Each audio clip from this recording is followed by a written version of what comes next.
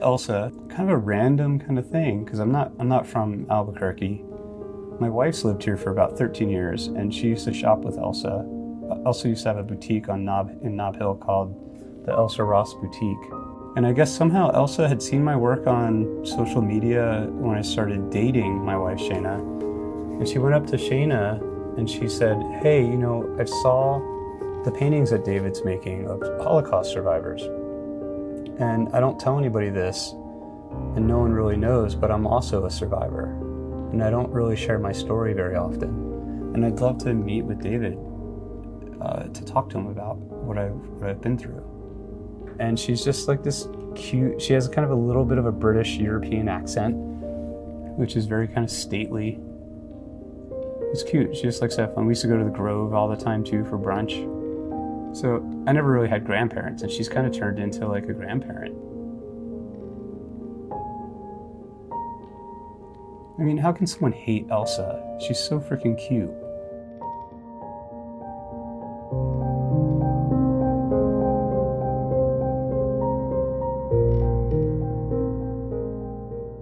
She was smuggled out of the Warsaw Ghetto when she was 5 years old and never saw her parents again. And so she says like the Nazis like took everything away from her. And then after World War II, she was in a Catholic orphanage. I remember she talked about how she had seen the silhouette of the person coming for her at the orphanage, and she thought it was her mother at first. And then she saw her come into the light, and she found out that it was an aunt by marriage and it wasn't her mother, and she was heartbroken. So for me, I want to kind of make the paintings as authentic and real as possible. The idea that this is a human being in front of you when you see the painting, that it has kind of things that you see unconsciously of your grandfather or your grandmother. You know, you could feel the texture and the tactileness of their skin, like holding their hands. And I want that in my paintings. And that's kind of to humanize them. I was born in Będzin, Poland.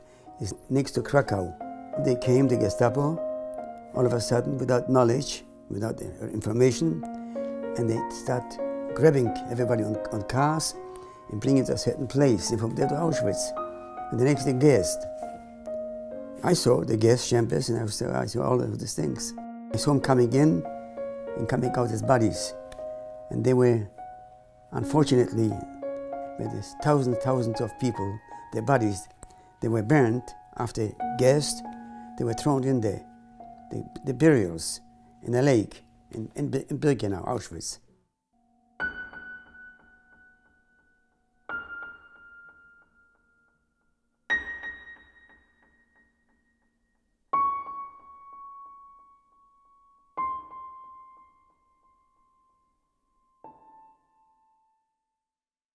You know, as a painter, I want to paint things that are meaningful to me and that could be meaningful to other people as a way of like marking history. And if I wasn't a painter, I'd probably be a historian or an anthropologist.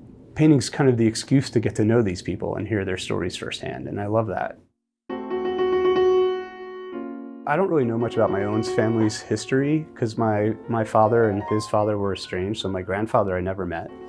But there are stories that my grandfather had written a book about him escaping ethnic cleansing in the Ukraine and Romania to come to America, and the family being in a displaced persons camp in Austria, and then finally making it to the United States and settling in Long Island. And I think that was something that kind of opened my eyes of trying to figure out what was going on with my own ethnicity, being Jewish.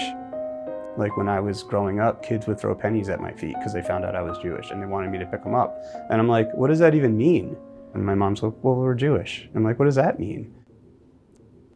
And kind of meeting survivors, hearing kind of these fragments of what they went through in their lives was kind of putting a face to kind of what my family had gone through in a way for me to connect with my own heritage. And I was like, how can I make work that humanizes these people, what they've been through and their struggle, that can also help humanize other cultures? This is before the war. My kindergarten, and I'm here, the only one that survived. And it's Hannah Davidson Pankowski. Her mother was an artist. I met her in San Antonio in 2017. She tells a story about how she was coming home from summer camp on a school bus right when Poland was being invaded. My name is Hannah Davidson Pankowski. I was born in 1928, September 22nd, in Lodz, Poland. My childhood was a very happy childhood. My less happy day of my childhood was right before the war, when we were in the day camp and enjoying the vacations, and we were told that we, the children, pack our stuff, we have to return to Lodz. When I left this camp, where the door to the bus closed, on the way back to Lodz, we left behind our happy childhood, because during the war, there are no children.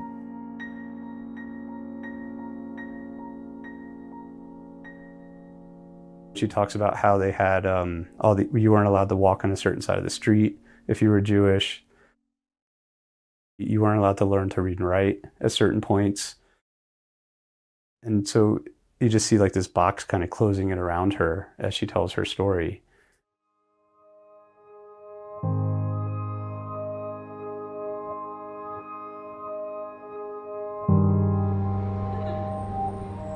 Nice to see my... We had a museum show in 2019, USC. And they had an opening night where the survivors came in and saw this big painting I had done of them. At the opening actually was John Adler's birthday, and I had done a painting of him. He was a survivor that escaped before World War II, and he joined the British military and then fought Nazis in the desert. And it was his, I want to say like 97th birthday was on the night of the opening, and it was his last birthday, unfortunately. But when he saw the painting, he was like, "That's me, like, hey you," like talking. It's like insanely heartbreaking.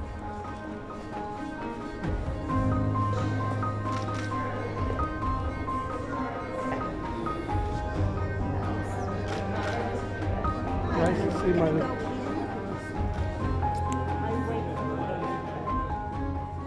Paintings have kind of a staying power. There's contemplation that happens there. It's a venerated object. It slows people down to want to learn about the person in the painting. It's important to immortalize them because these stories need to be lasting and that they personalize what the Holocaust was all about. And that's what I want to do. I wanted to make it so you can't erase it. You can't delete it.